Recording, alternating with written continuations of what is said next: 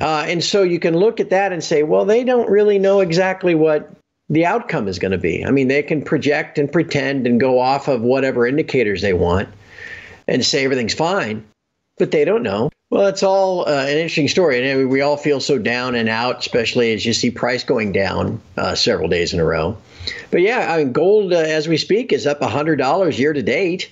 I mean, it began the year at 1829 and is about 1929 or whatever it is as we record this.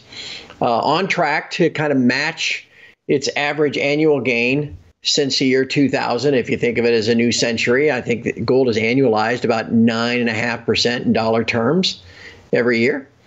So we're on anyway. So you look at that and think, okay, well, it's doing what it's supposed to do.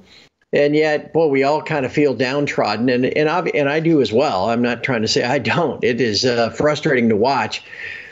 But again, the idea that this year was going to play out similar to other years in the past, where the Fed entered the year with rhetoric of higher rates and then ended the year moving toward lower rates, certainly seems to be playing out that way. The only frustration is in this delay, this waiting for everybody to get on board that the Fed is cutting. Now, at present, the notion is that there's not going to be any rate cuts now this year at all. That's what the market's been adjusting to for the last week. And that, all the rate cuts are going to come next year. And that's a radical change from what I was expecting or what the Fed funds futures markets were pricing in as of a week ago.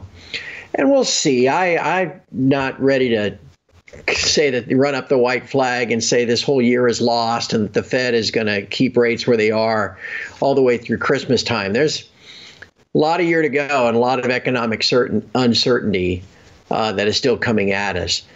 But I guess the main thing that people should understand is the Fed themselves are predicting some rather dramatic economic events in the next 12 to 24 months. Elijah, the Fed meeting last week was obviously the one in June.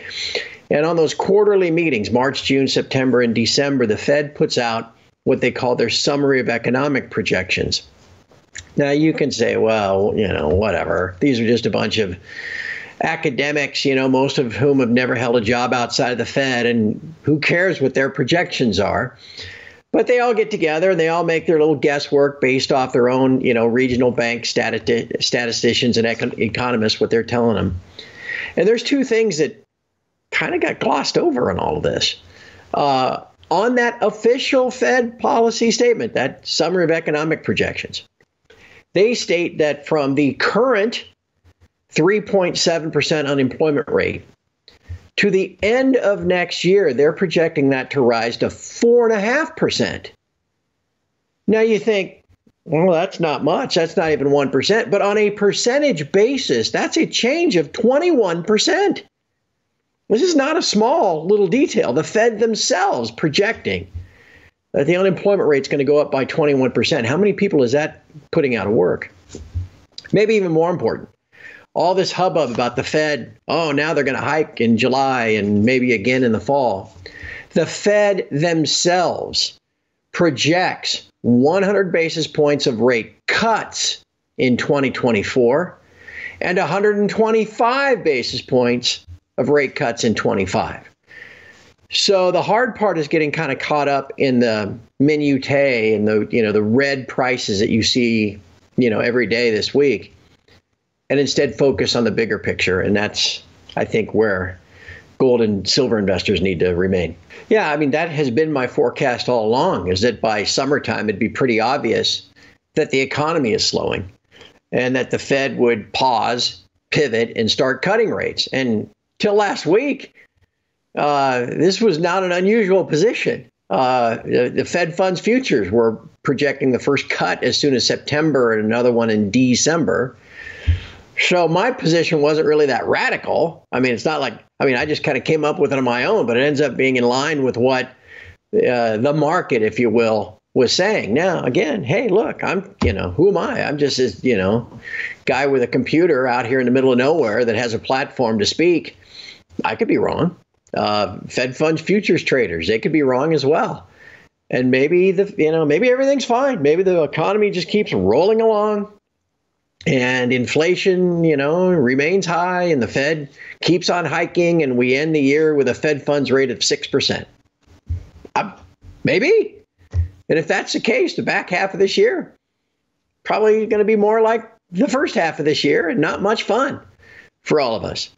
However, the Fed on this rate hike cycle has hiked rates faster than they ever have, ever.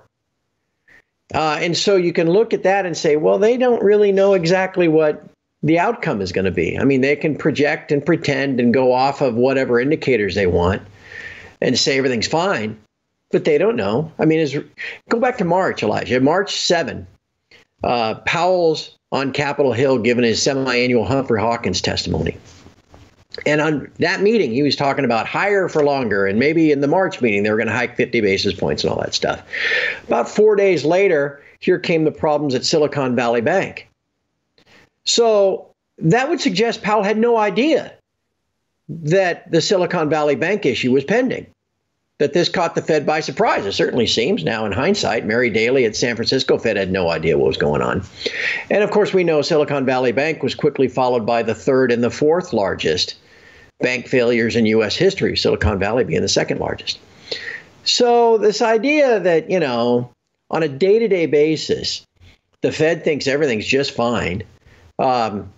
Okay, but that can be turned upside down pretty quick. The Silver Institute has put out those studies of, last year a $247 million supply or million ounce supply deficit, that sort of thing. And again, all these things factor in. The paper price gets pushed down. It gets unprofitable to mine it.